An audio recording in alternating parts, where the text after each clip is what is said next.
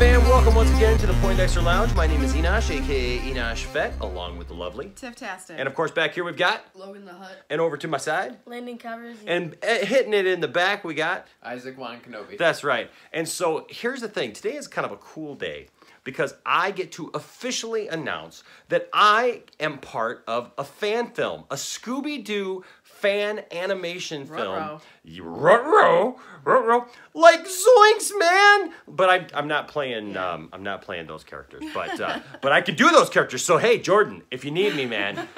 Like Zoinks! Like we gotta get in the mystery machine, dude! Alright, so here's the thing.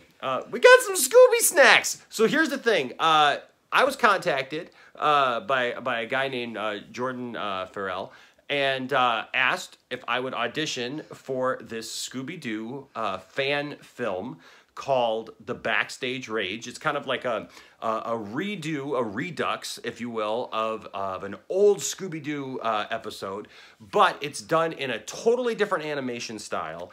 More, I don't know, how would you put it? Almost like a... I would say like Adult Swim. Like Adult Swim kind of thing, Very and cool. it's more kind of grim, a darker take on the whole Scooby-Doo thing. So it's not, the...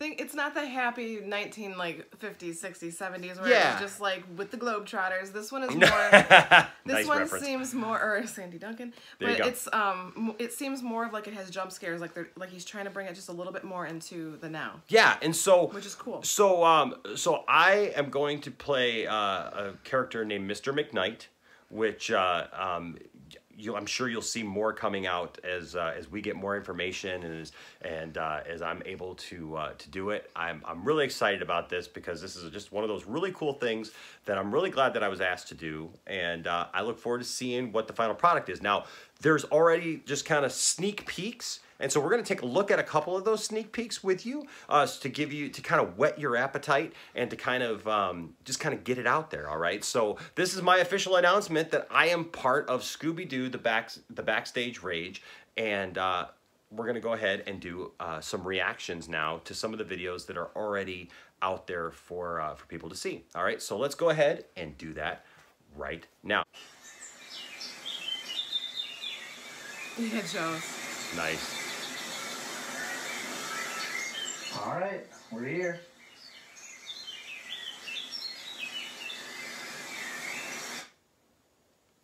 The beast with no name.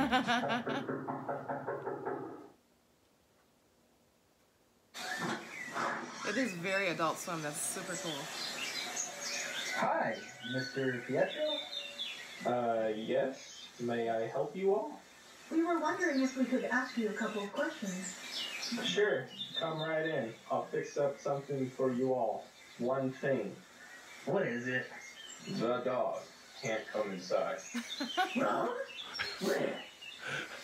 Nice. Like, Mr. Pietro, dude, he's not like the others. I promise he won't cause a ruckus. Very well, but you're responsible for whatever he does. Like, okay, man, he is my dog.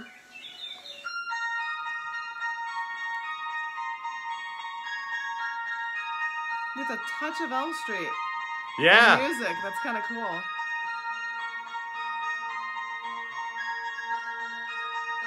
It's just kind of got this little creepy factor to It it. does. Like a darker Scooby, which is kind of cool. So, what is it that you kids want to talk about? Well, you see... So there you go. So there's one Clip, that's kind of cool. little clip, and as you can see, it's just a little different. And so we're gonna watch another clip right now because there's a couple of these. This is another clip from the Backstage Rage. Have you heard that Jared's missing? Like, Jared from Pizza Palace? Dude, what happened? He was on a shift last night, and he was gone. All was left was his bike and the puppet that resembled him a bit. Speaking of puppets, what time does the theater close? That's the problem. I couldn't find anything about working hours at the Strand Theater, other than a Wikipedia page about its history and all that. What history? It opened back in 1898, and the Pietro's Puppets group picked up most of their history. Ronald Strand, A young entrepreneur decided to invest in a new performance house under his name Strand Theater, and after many failed productions in such a short lifetime, childhood friend Joe Pietro brought his puppets along to form Pietro's Puppets. That's cool. Pietro's Puppets was the most popular and most successful in whatever. Oh my. Like, after 10 years of success, ticket sales had declined, and sooner or later, the group was forced to retire off, and 3 years later, Joe Pietro was found dead in his home alongside with his puppets. When it came time to retrieve the body, it was gone with only a life-size puppet replica hanging over the ceiling. Legend has it that if you look upon the deep yellow eyes of the puppet, you'll face a curse worse than death itself. Jeez, that's pretty dark. So any info on the current generation? Nope. Crap. Well, we might as well go back for Mr. Pietro's address. Like, are we seriously going back? No way. Hey, Shagums. What time are we going? Right after school. Oh, we should stop by your house for your mom's cookies. How about no? Oh, come on, man. Wait, where are you going? What's with you and his mom? She looks good for her age. Besides, Shaggy, what is that? That's awesome. That's awesome. Okay. So apparently in this iteration of Scooby-Doo, Fred has a thing for Shaggy's mom. Ruh-roh. There's a whole new twist, right? So, and then finally we're going to watch one more here, and here's another clip from the Backstage Rage.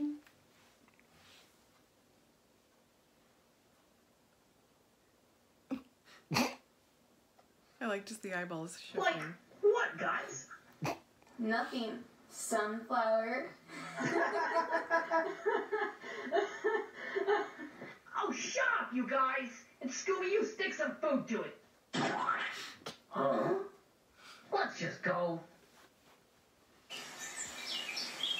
There's the backstage. Hello, Mr. Snyder. It's us, Fred. We're here for Mr. Pietro's address.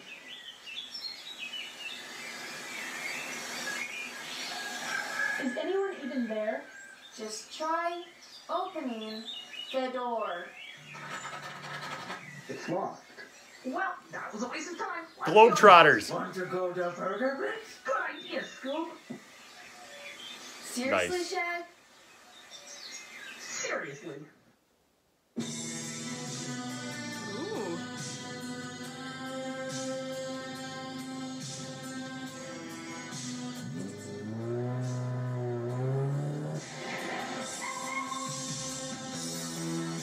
Oh, great. Kind of 80s, 90s vibe with the music. I like that. Yeah.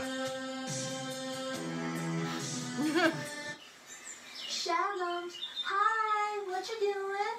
Probably some typical mystery stuff. What's the latest case? Counterfeit. Whoa! That's kind of deep. Hey, can we help? We're into mysteries too, and other creepy things, you know? Like, Yeah, why not? wait, what? We could always use an extra pair of hands for any mystery. But, Butts are for city. Not only are we going some adult mystery, but I can also get to know you guys more. And a bonus for me, getting to hang out with my Shagums. And Scooby-Doo. why is it that you guys always appear out of nowhere? Sorry, Shag, but you're stuck with us. And that'll never change. After all, we are your childhood friends. Especially me. I'll never forget the first day I met you. Aw. Aww. It's a little Shaggy. Like Zoinks, it's like a little Shaggy.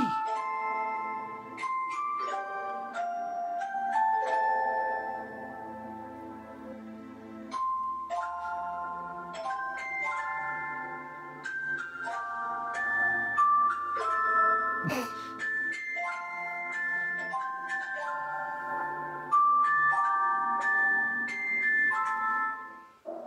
it's been that way ever since. If you say so.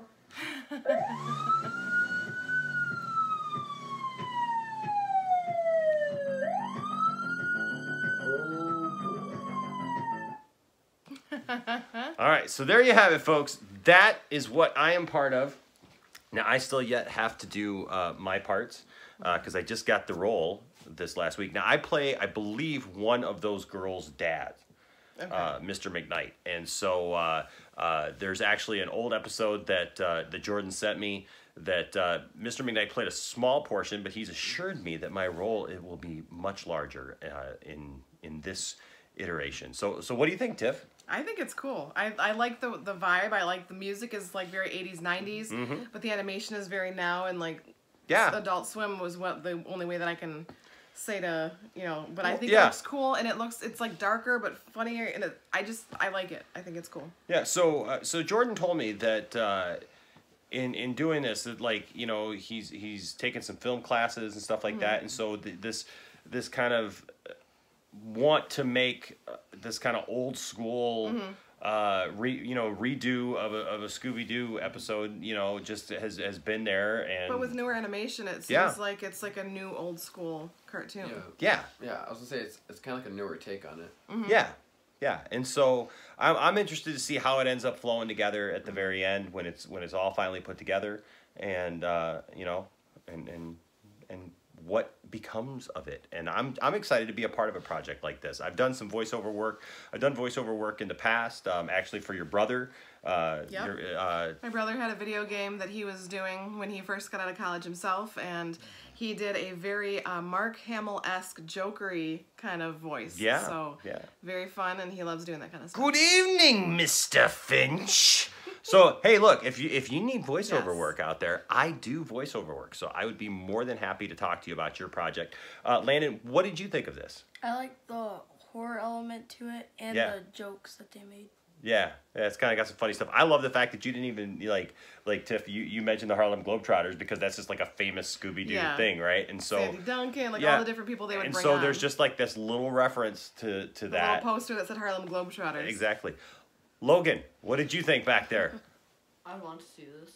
Yeah, it's just something different, and so I like the new take on it, and I'm looking forward to. I'm interested in the story now. I want to see what happens. That's right. So I'm looking forward to lending my voice and to doing my parts for this movie. All right, guys. So, but what did you guys think of this? What are your thoughts? Leave your comments down in the comment section, and also follow us on social media. And of course, I'll put links to all the cool stuff. They got a Facebook page for this thing, and I'm sure that they'd love your support as well. Jordan, I'm sure would love your support as he puts this fan film together. All right, so let us know down in the comment section what you think of it. Like I said, full disclosure, I am part of it, but I think it's cool. I think it's a cool take on an old favorite. All right, so let us know what you guys think. Of course, remember, if you go ahead and subscribe to the channel, if you hit that notifications bell and you visit our social media and you leave a comment and let us know that you want the figure, you can be in the running for the Grandtifftarkin action figure. That's right, a Black Series Star Wars figure that's unique, and we're going to be giving it away on the 1st. All right, so go ahead and do that. Go do all those things. All those links are down in the comment section, or down in the description, along with links to this fan film, Rage. The Backstage Rage. All right, guys, until next time, my name is Enosh, a.k.a. Enosh Vet, a.k.a. Mr. McKnight. Along with Tifftastic or Grandtifftarkin. And Landon Calrissian. And Logan the Hutt. And Isaac Juan Kenobi. That's right, saying, Roro, we gotta go get some Scooby snacks like Zoinks! All right, guys, until next time, bye-bye.